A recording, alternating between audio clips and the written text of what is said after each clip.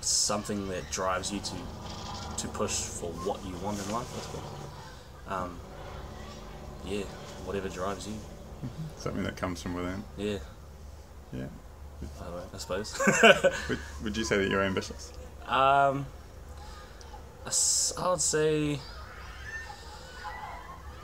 yeah. I'd say that because I come from a group of people, well, my tīpuna, I suppose, who were ambitious people.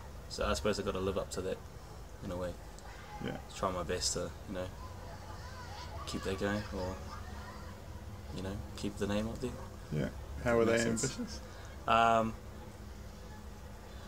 Well, my father is a pastor. He's one of the few fully Māori pastors in New Zealand.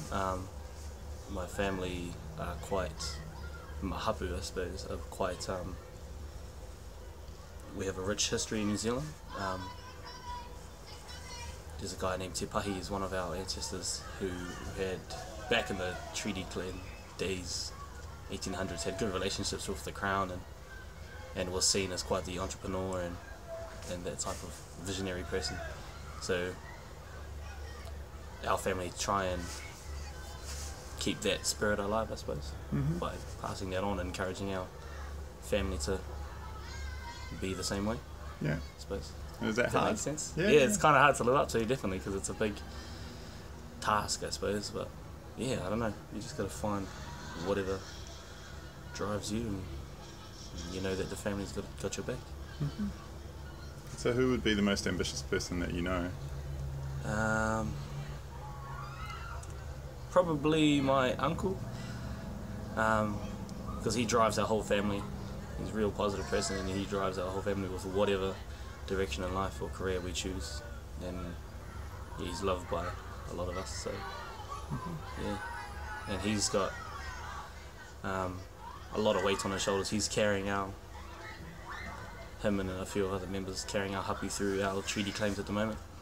But yeah, his whole purpose, I suppose, is just to make way and help support the people coming through, the younger kids, young whānau. Yeah. So yeah, so his goal is to try and get us all,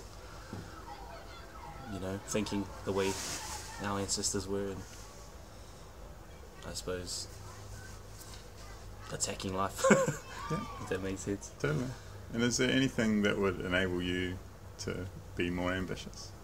I suppose when I was younger in high school and stuff, there wasn't much information for me in school. Like, we had to kind of go out and experience it, and then you'll find what you really want to do. But yeah, even in high school, there weren't that much options. Like, you got trades or sport or cooking.